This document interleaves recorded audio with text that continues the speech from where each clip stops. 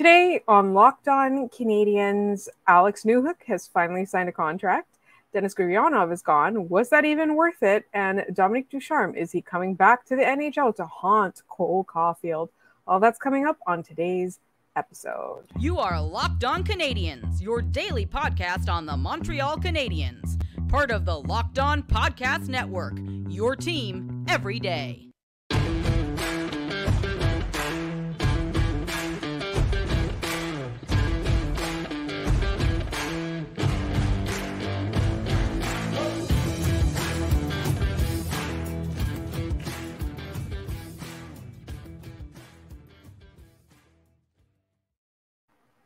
Hi there, everyone, and welcome to episode 885.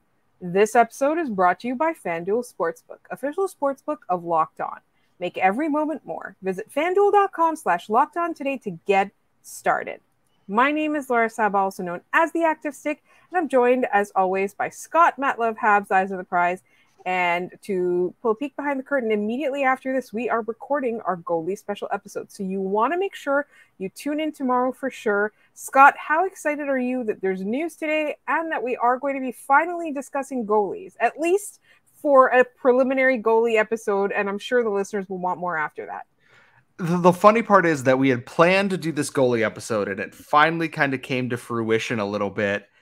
And then immediately Kent Hughes is like, by the way, here's some news today. So we're like, well, we don't want to delay the news and everything happening here a day because y'all deserve the most up-to-date things happening with the Montreal Canadiens organization here. So we are recording 2 episodes today. So if by the end of the goalie episodes, our voices sound a little scratchy, it's because we are recording these back-to-back inside about an hour and a half time period. But I am always grateful for Canadiens news. Always grateful for Canadiens news. Especially this, because we're not doing the long dragged out thing we did with Kirby Dach last summer, dragged out being a thing like it wasn't actually going to happen, but it's done. It's over with. The Canadiens are down to like a handful of like minor league and young RFAs, and their off season's pretty well wrapped up at that point.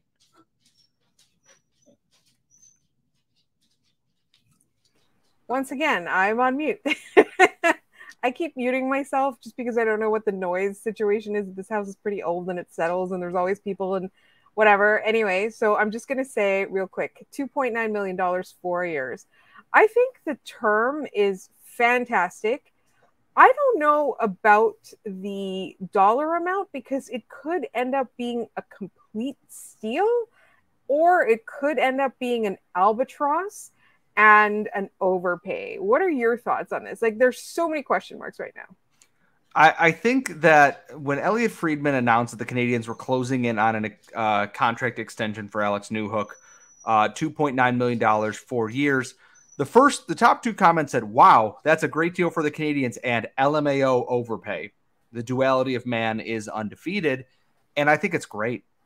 I think $2.9 million is great, because here's the thing is that if he hits and grows like Kirby Dach did in Montreal, $2.9 million for someone who's going to be a potential top 6 staple, middle 6 staple at worst is pretty good money. And remember, the cap is going up a lot next year. That $2.9 million is a drop in the bucket, and it's very easy to swallow that pill if he doesn't work out in the way it is. And 4 years gives you a little bit of term to see where you're at, and I think it was at Habs Links on Twitter pointed out that it staggers when a bunch of contracts are due. Big contracts are going to be due. Guys like Juraj Slafkovsky, Alex Newhook, Kirby Dach, etc. They're going to be staggered so each player can get paid as the cap continues to increase here, and you're not worrying as much about it. I think it's a great value contract. If he hits what his ceiling can be, you are hooting and or hollering. Why not both? Why not both on this? I am pressing both buttons on that soda machine right now. And if he doesn't hit, it's $2.9 million with the cap potentially jumping several $1 million in the coming year.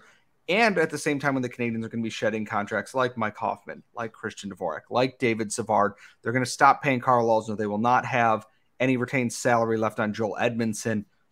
they're going to have cap space to play around with at that time, and they can continue to insulate these players with either stars from free agency or players who have grown here. I think it's great value.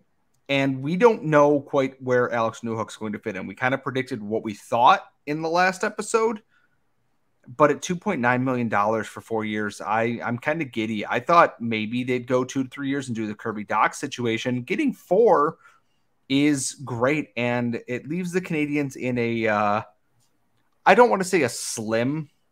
They have a little bit of a cap overage, but not enough that it is unmanageable. They can move some bodies around and make this work, and then they have Carey Price for LTIR, of course, to make this work. I do think Ken Hughes has more cooking, but as of right now, I think this is a great contract for the Montreal Canadiens and another really good bit of negotiating by Kent Hughes on a deal for I'm not going to say highly sought after because I don't think that's the right term, but a crucial RFA for the Canadiens. Right. And that's really the thing is when you said highly sought after, to me, I'm looking at this contract and I'm trying to gauge from it what the front office thinks of Alex Newhook's potential. And they clearly think that this is a bridge deal. This is his opportunity to either be a depth player or really solidify his position in the top 6. I kind of sense that they want him to play with Kirby Dach. I don't know why. I don't know if it's just because of the acquisition at the draft or whatever, or if it's one of those, like, they look at both of them as other team reclamation projects where, Montreal can be their change of scenery. I'm not sure entirely what it is about that whole thing that makes me feel like this is what they think of him. Like they want him to play with Kirby Dach, but also I would like to see as well how he looks at center, because then the Canadiens are able to play around. Like Owen Beck will make the NHL at some point in the coming years. They have a logjam at center. They'll have trade pieces, or though they might just leave him at the wing. I don't know. I'm very curious about this. And one of the things is that I think a lot of people just think that he's not that good, but I personally question, what line mates he played with in Colorado. And he played on an extremely stacked team where he didn't necessarily have the opportunity to grab a position for himself that was a little bit more centered. Whereas in Montreal, the talents right now is set up such that he will have the opportunity. He'll be able to, if there's a spot that he can aspire to and his potential truly is there, he'll be able to grab it. Like there'll be opportunities for him to grab it. And I think the thing here too is that Alex Newhook mentioned getting to work with Martin St. Louis to unlock some of that potential. And I forget who I was talking to. It was one of my coworkers at SB Nation, or former SB Nation, I should say, no longer, that Kent Hughes, we're not sure what to make of him fully as a GM, but he's going out and getting players that fit what the coach wants to do in that modern style. They are not trying to square peg round hole this. They are trying to make a fit here, and I think Alex Newhook is one of those guys that fits what Martin St. Louis is going to do here. They still lack a true high-end like superstar. Maybe it's Nick Suzuki, maybe it's Cole Caulfield with a full healthy season, but they're adding so many of these guys that want to buy into this system and want to do so much for Martin St. Louis because they grew up watching him play, that matters. And he knows, what it's going to be like to play in Montreal. He's, he's a Noof. And so he knows what the Montreal market is like here. I'm very excited to see what he does now. I do think that a top 6 role, the center, I think he's going to play with Kirby Dach. I don't know. And before we kind of bring this segment to an end here, a lot of people asked, Dach got more money and was in a similar situation despite having less points in production. The thing is, Kirby Dach was a 3rd overall pick. And the Canadiens traded a top 10 pick, top 12 pick, to get him into the fold in this organization here. They paid a higher price to bring Kirby Dach in, who was a higher pick than this. That's the big difference here. There's no reason to really split hairs or find anything in it. It's just a difference of price paid for this prospect. The Canadiens gave up a much higher pick for Kirby Dach. He was a higher pick, et cetera, et cetera. I'm excited. I can't wait to see what they do with Newhook here and what moves are going to come along the roster here, because they got moves to make. and some of them are getting made for them, whether they wanted to or not, at this stage of the offseason. Including the Canadiens opted not to qualify Denis Gurianov, who has now signed with another team. So we're going to talk about that in just one moment here on Locked On Canadiens. But first, this episode is brought to you by Birddogs. What are Birddogs? They are the most comfortable shorts you've ever worn. They are stretch khaki shorts that are designed to fit slimmer through the thigh and the leg, giving you a truly sculpted look. They look good. They fit amazing. They are basically your everyday shorts. They're stylish. You can wear them to go out. You can wear them to do gardening. In fact, I gave mine to my brother-in-law, and a couple weeks ago, he helped me move. So for 12 hours, he was wearing the Birddog shorts. That's how comfortable they are. And you would want to get a pair of Birddogs for yourself. So what you can do is go to birddogs.com/LockedOnNHL or enter promo code LockedOnNHL for a free Yeti-style tumbler with your order. That's birddogs.com/LockedOnNHL or use the promo code LockedOnNHL for a free Yeti-style tumbler. You won't want to take your Birddogs off, we promise you. All right, so let's talk a little bit about asset management as well. The Canadiens, I think at the time when they traded Evgeny Dadonov to the Dallas Stars and they got Gurianov back, he was not an afterthought, but he was somebody who had disappointed. He had shown promise earlier, and then for whatever reason, he was extremely inconsistent to the point where some of the fan base was calling him lazy, checked out, not living up to his potential. Maybe the potential wasn't even there. Then he played in Montreal for a very short amount of time, and he showed flashes of being a really good player. But at the end of the day, he didn't show enough, and I think he wasn't consistent at all, that the Canadiens opted not to qualify him, thereby giving up his rights, and now he's signed with the Predators for, I believe, $850,000 salary. I look at this and I go, I'm not heartbroken. The Canadiens don't have a ton of space on the roster. Unless they were getting rid of the Hoffmans and the Armias of the world, Denis Gurianov was a luxury on a team that really can't afford luxuries at this point. I think there is skill there. There's a lot of speed and pace, a very good shot. And the Canadiens, that would be great. A less physical Josh Anderson, basically, is what he looked like. But he's a bonus here. And I think it was $900,000, something like that. It's not a lot of money. So the Canadiens could have afforded that very easily. I just look at this where they go, it wasn't a fit. And with going out and acquiring Newhook, bringing back Monahan, Harvey Pinard having that very big second half of the season, guys like Jesse Alonen taking that next step, and all these prospects coming in, the Joshua Waws, the Riley Kidneys, the Sean Farrells even, etc. Gurianov is a luxury they can't really afford in terms of player development, because Denis Gurianov is not going to change into a new player here. He is what he is. He's potentially a 20-goal guy in the NHL if all things come together. Skates like the wind. Maybe not the most overly physical, not the most creative guy, but there is some skill to it. And he went to Nashville, who is, I don't even know if it's rebuilding, retooling what they're doing with everything that they're doing right now. It's just the Canadiens, it didn't fit what they were looking for. And maybe they circled back on it, and maybe they both went, well, we'll be in touch. If you get something else, we're not going to, stop you. We don't want you to hold you up on this. It was fun. I can't wait for the footage of him being unstoppable for a month and then disappearing for most of the rest of the season. It is what it is. It's like they got something at the end of the Shea Weber trade of things, basically, which is impressive when you consider Shea Weber was never going to play hockey again. And then they traded him, got Evgeny Dadonov, who was fine. And then went to Dallas and was great, which is somewhat annoying. And they got Denis Gurianov out of it. There's no use crying over milk that hasn't even been spilled, because it's not that important. It's not that deep, as we say on the show all the time. it is what it is. It's annoying. I would have liked to have seen if he could have come back, but there's just not lineup space for him. They don't have room for it. And where was he going to fit in the future?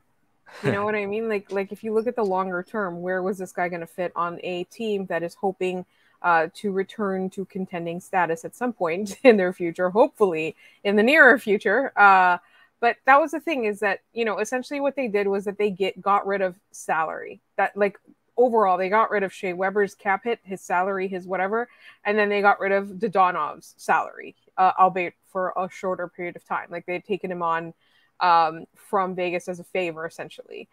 It just, like, essentially what they did with Gurianov was like complete paperwork. That's the way that I look at it, is that they just completed steps for necessary paperwork to be done. That's all I'm going to look at this as. Yeah, and like, again, like, it's what are we upset about here? It's not like Shea Weber is tearing it up in Arizona now, I believe. Like, it's not like Evgeny Dodonov is playing well enough in Dallas. Now. We did get called on that.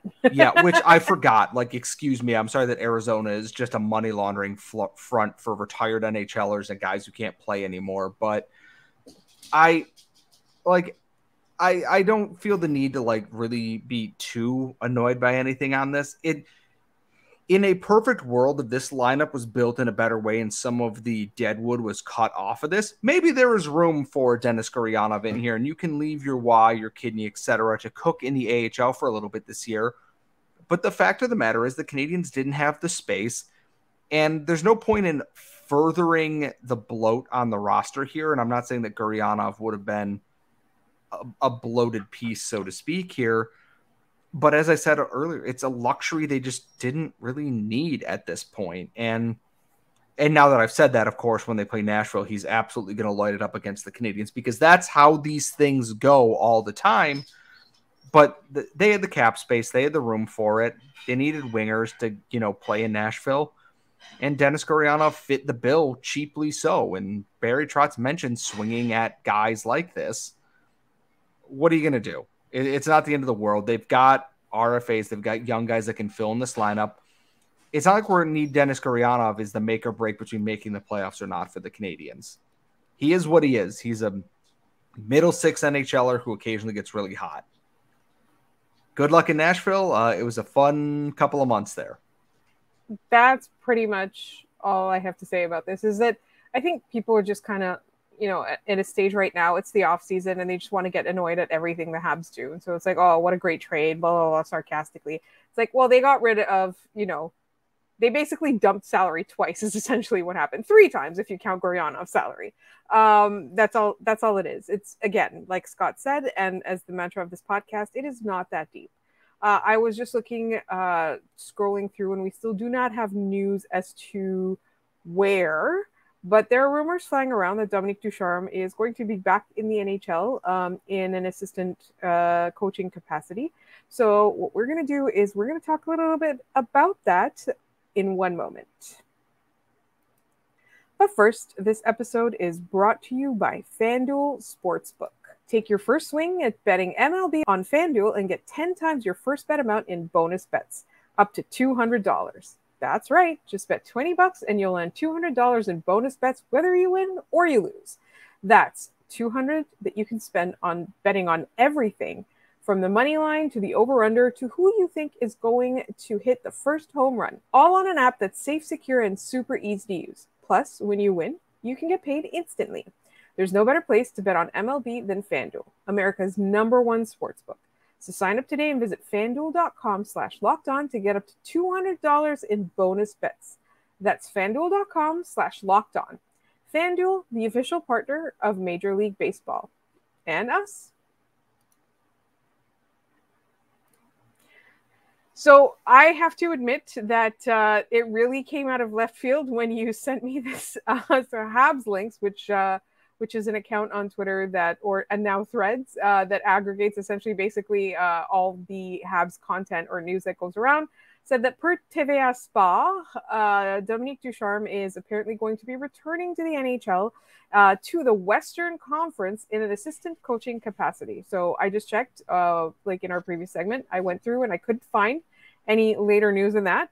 So we still don't know where it is.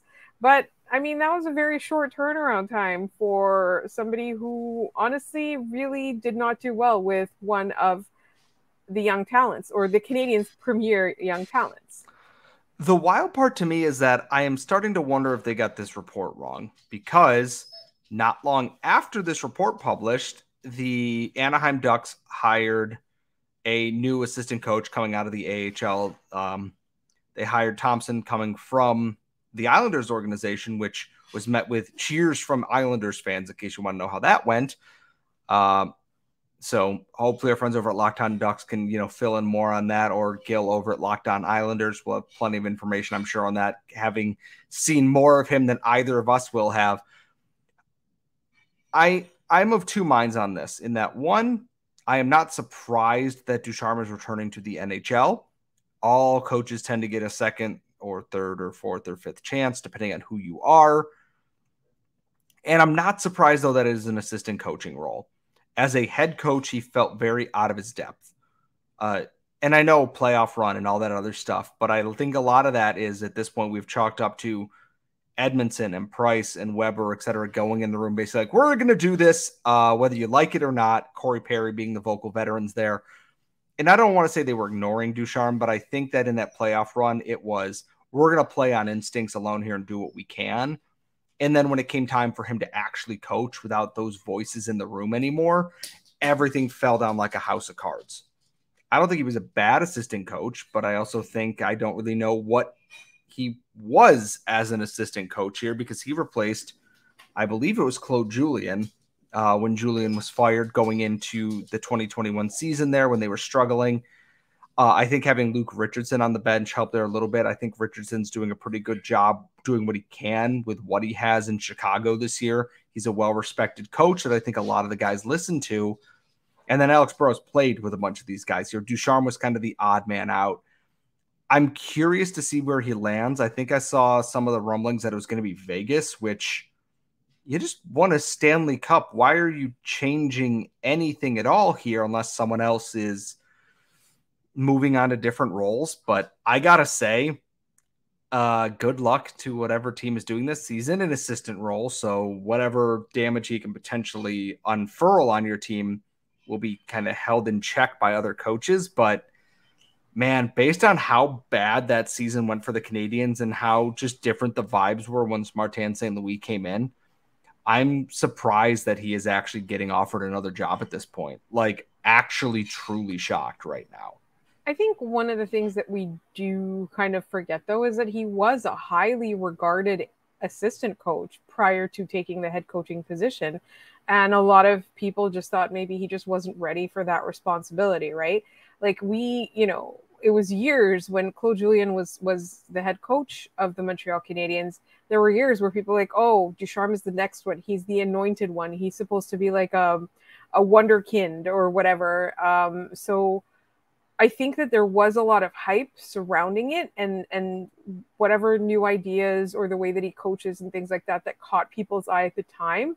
I think that that's what kind of this is based on, is perhaps like he just wasn't ready for that big stage. That might have just been one of the, like a huge factor in all of this, was simply, let's give him another chance, because that might just not have been, it might have been too rushed for him. Like, he was given an opportunity with a team that admittedly you can't even make one wrong move with, a market like Montreal. And the thing is that I'm not against giving a coach who might have had a bad run a second chance. Like, the Canadiens are the kings of this currently. They've brought back both Michel Therrien and Claude Julien on multiple accounts. We were waiting for them to hire Alain Vigneault after, Dominique Ducharme got put on the hot sheet, the first time. Or hell, what's Jacques Martin up to at this point? Like, I'm not against it. It's just that I think with how bad that season went and the really just raw, nasty taste that it left in your mouth with how he got fired and then Cole Caulfield immediately took off under Martin St. Louis, and it just felt entirely different, where the coach didn't have any answers. His answers were a guy on the fourth line, go to the AHL, we're doing this. Nothing worked. There wasn't any semblance to a plan. for Martin St. Louis, I get it. He is not perfect. I'm not going to say that he is a perfect coach because he is far from it. There are no perfect coaches in any sport at this point. I just think that there's at least some semblance of what he wants. Whereas with Dominique Ducharme, it's, I don't know. I don't see it, and I think that is a fundamental difference. As an assistant coach, I think he's going to be in a much better spot to do some good for this team. But Habs fans, once they find out what part of this team he coaches, they're going to hone into it like a hawk at this point. Right. And in the meantime, what you want to be honed into like a hawk is our next episode. We have got a goalie-centered episode. We're going to talk about Jacob Fowler. We're going to talk about the Habs goalie situation. That is all coming up tomorrow. In the meantime, we've got tons of stuff like that planned over the coming weeks. So please make sure you are subscribed to this podcast wherever you get your podcasts, as well as on YouTube. You will find us on Twitter at LO_Canadiens. You will find each of us on Twitter. Scott is at Scott Metla. I am at The Active Stick. And on Threads, I am at The Active Stick. And Scott is at Call Me Scort, SCORT. And we'll be looking at getting the Locked On Canadiens a Threads account very soon as well. You can also email us at lockedoncanadiens@gmail.com and leave mailbag comments in the YouTube comments for us. Just make sure you write mailbag questions so it's not confused with just a general comment and you want us to bring it up on our Friday mailbag. So thank you so much for listening, and we will be back tomorrow with our goalie special.